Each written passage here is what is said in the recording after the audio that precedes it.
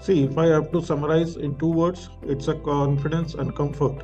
Because whenever I join their investment calls, the detailed analysis, the investment philosophies, everything is quite good. And whatsoever is there on the paper, it's quite transparent enough also.